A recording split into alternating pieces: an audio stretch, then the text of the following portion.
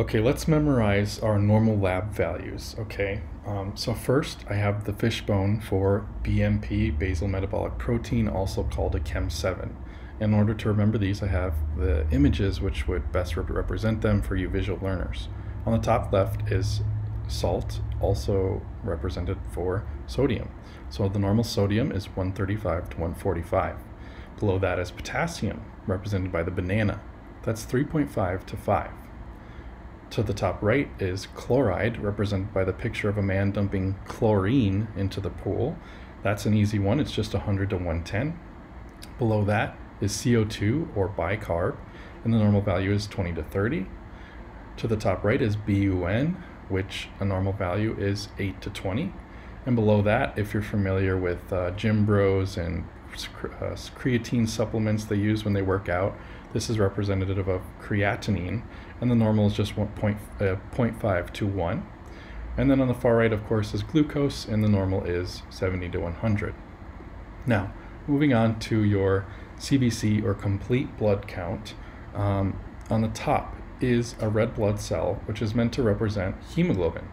Now, if you're a man, I recommend you memorize the man's normal, and if you're a woman, remember the women's normal, and just remember that men are 2 above, women are 2 below, okay? So men normal is 14 to 17 hemoglobin, women is 12 to 15, 2 below, okay?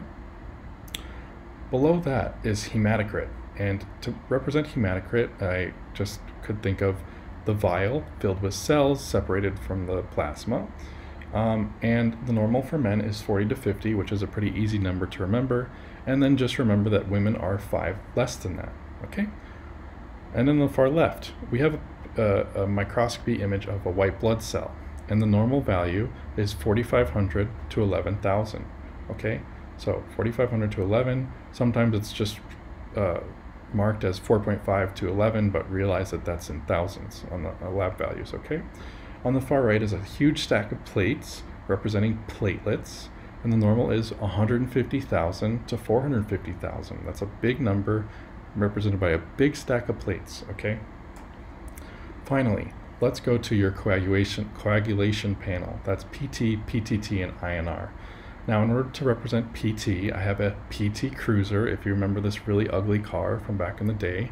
And to remember that, you have one PT Cruiser is odd and unlucky, okay? Because it's an odd, ugly car, and the normal value is 13, which is unlucky. So one PT has the lower values of the two, 11 to 13, versus PTT, which has the extra T, it has the higher number, 25 to 35, okay? So on the left is PT, normal is 11 to 13. On the right is 2 PT Cruisers, representing PTT, the normal is 25 to 35. In order to remember that, you have the phrase, 2 PT Cruisers have never been purchased by a young family 25 to 35 years old, okay? Can you imagine a young family in their 20s and 30s buying 2 ugly PT Cruisers? No, never. Horrible. Below that is INR, International Normalized Ratio, and that's represented by the globe with all the flags.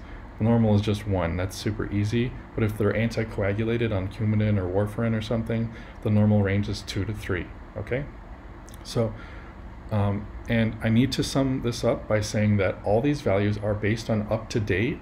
However, I have rounded them to the nearest 5 in order for your memory to be able to more quickly grasp them. However, across all sources, these normal quote-unquote lab ranges vary by a few points, okay? So from each institution you go to, there's no agreement. So if you just memorize the nearest 5, the rounded number that I have here, and recall that the values vary by a few points, 1 to 2 up, 1 to 2 down, okay, you're gonna be generally in the range of being right most of the time. And usually when they give you a question about is this lab value normal, it's like way up or way down, okay?